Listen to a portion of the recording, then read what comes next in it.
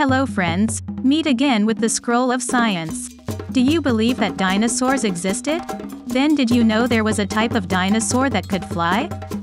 Yes, he is a pterodactyl. Have you ever found this animal? Current, right? Let's watch the video. On the east coast of Papua New Guinea there are a series of islands called the BISMARCK Archipelago. Rambunzo and Umboi are two of the smaller islands in the archipelago. These two islands are said to be known as the residence of Ropen, which if interpreted freely from the local language means flying demon or demon flyer. Ropen is a winged cryptid resembling a pterosaur or pterodactyl. This bird has been found by indigenous people in Papua New Guinea. You told them about when you went up to the mountain where there was a lake or a big water? All right. Okay. 2 minutes later, the thing. Oh, a few minutes later? Okay. The thing came down. Okay. Do you notice, did it have wings? Yeah. It had wings, okay. About how large were the wings? Some explanations could be large birds or bats.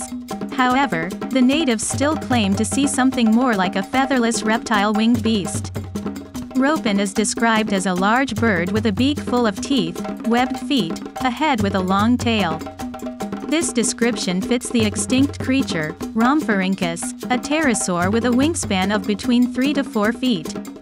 Shortly after World War II ended, missionaries began exploring the forests and remote places in Papua New Guinea. Sightings and reports about Ropen began to circulate.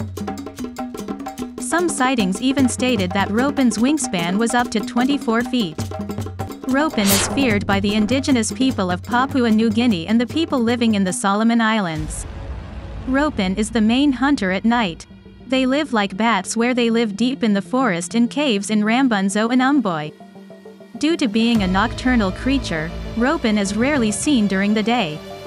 Ropen is said to be a creature that has a very great sense of smell when they are looking for prey. More than once reports have stated that these flying demons attacked the funeral procession where they tried to take the corpse to eat.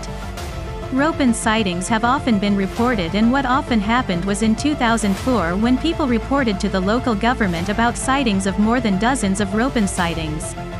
In addition to various reports regarding the existence of Ropen every year, until now there has been no physical evidence of this creature, whether it was captured alive or found to be a carcass.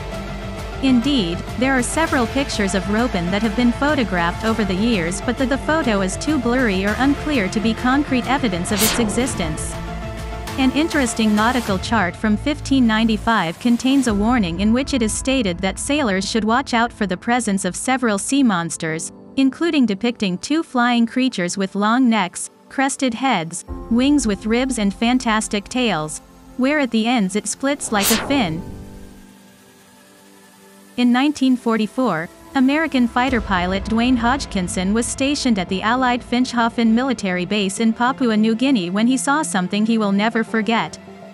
Dwayne said he and his colleagues were climbing the trail. It's a pretty heavily wooded area, but they came to a relatively clean area. He was traveling through the forest when he heard a loud and startling sound. Then, he saw a creature, which took off and made a few steps down the path and into the air. He was so big, and when his wings were bent, you could see all the bushes beneath him level. Hodgkinson instantly recognized the creature in front of him. Dwayne said he was really surprised at the time, because he said it was a pterodactyl. It has a long snout on top, a long frill on the back of its head, and it has large wings.